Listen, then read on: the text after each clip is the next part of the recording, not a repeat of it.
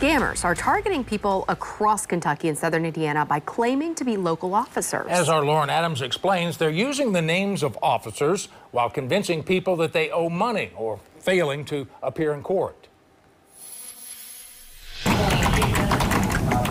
After more than 3 decades in law enforcement, there's not much that rattles Major Kevin Despain with the Bullitt County Sheriff's Office. But when the phone rang a few days ago, I was shocked. I was embarrassed that my name would be out there associated with some type of a scam.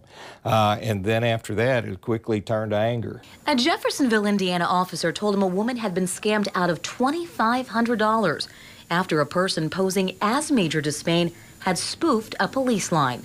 The scammers convinced the woman she owed money for failing to appear in court. Residents in New Albany also reported getting calls from scammers, claiming to be Chief of Police Todd Bailey. A KSB trooper's name has also been used in recent days. And here in Spencer County, it was the same story. Scammers telling residents they owed money for a missed court appearance. But the price tag was a little bit higher.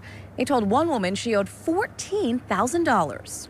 I think that was probably his demise. Chief Deputy Andrew Ware says the woman's suspicions were also raised by the name, someone who had never worked at the department. The government's never going to call you and ask for payment over the phone to keep you from going to jail.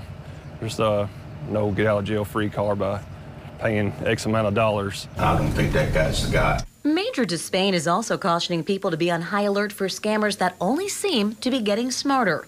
Scammers he now worries have tarnished his good name. Even though you didn't have anything to do with it, your name's out there. And it really does, bother you that this happened. Lauren Adams, WLKY News. Area police agencies say if a phone call does seem legit, it's best to hang up and call the agency in question.